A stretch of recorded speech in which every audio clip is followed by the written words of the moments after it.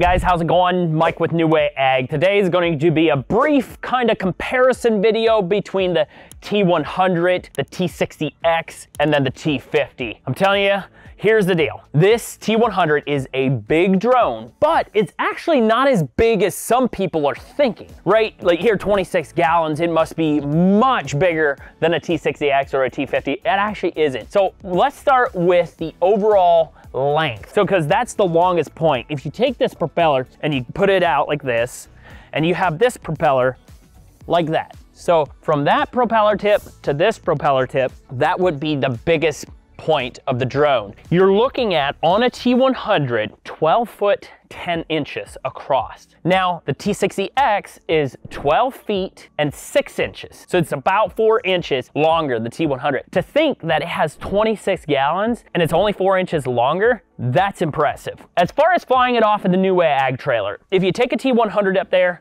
and you have a T100 open up, you can still fly 2 T100s easily off of the NuWay Ag trailer flight deck up top. If you're running a T60X or a T50, 100 and a 50 are still gonna fit up there really, really nice. The biggest thing on the T100 is the height of the drone. If you look at how far the battery comes up to my hip, it's almost up to my hip. When you pull this battery out, it's a little bit higher, so it takes a little bit more to pull it up out. Now, if I stand next to the T60X, you will see that that is much lower, the battery is much lower, allowing me to pull it out of there easier than if it's, you know, about right here on the T100. It's not a huge deal pulling the battery out of the T100. I've been doing it there for a little bit and not a big deal. Now, I will say, after running the T100 for a little while and then coming back to the T60X, this drone feels much, much smaller now for some reason. I don't know, it just does. So the overall height between the T100 and the T60X,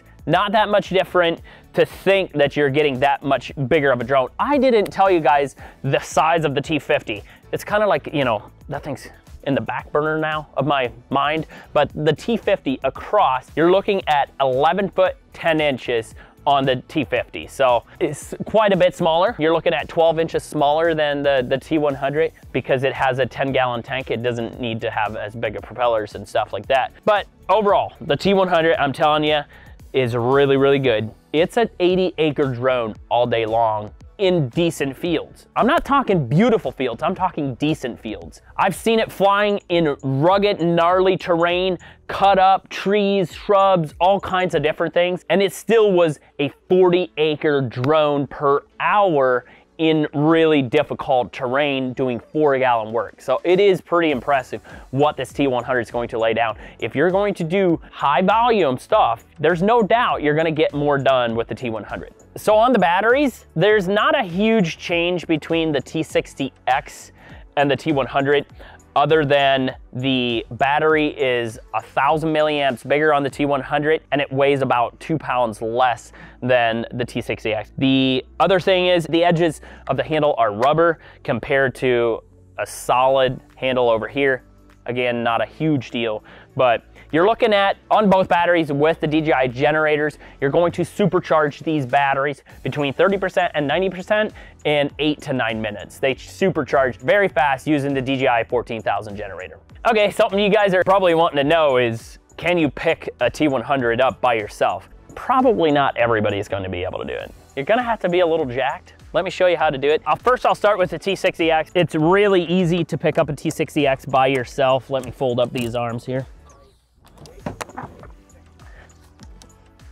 Have to roll these out and then lift it like that. It's just not as wide. So the T60X and the T50 you can lift pretty easily. It's not necessarily the weight that makes it difficult to pick up. Maybe a little bit. It's the bulkiness that makes it hard to pick up, the T100. But I can show you how to do it if you absolutely need to do it. Now, I wouldn't recommend it because you don't want to be, you know, messing up your back or anything. You're definitely going to want to take the battery out of it. It's going to be harder to lift this thing because it's tilted down the hill, but let's see if I can do it. So you get behind the drone, and then you take your hands, you go underneath where the battery is, and you kind of roll it back, and then you lift it like this. So, can you lift the T100? Yeah. Do you want to carry it around? Not really, but it's doable. One nice thing about the T100 is your spray lances are not connected to your arms of your drone anymore. They're just these little booms. You can easily open them and close them. On the T60X and the T50, those are attached to the actual arm of the drone. Not a huge change there, but the swath on the T100, right now the data shows a 42-foot swath with 2-gallon to 3-gallon work. That is impressive. You can get a lot done, where the T60X would tell you the swath is closer to that 36-foot compared to 42.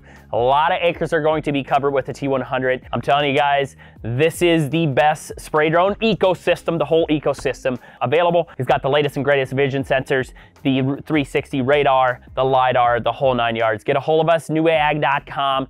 Get your T100s and start ripping some acres, guys.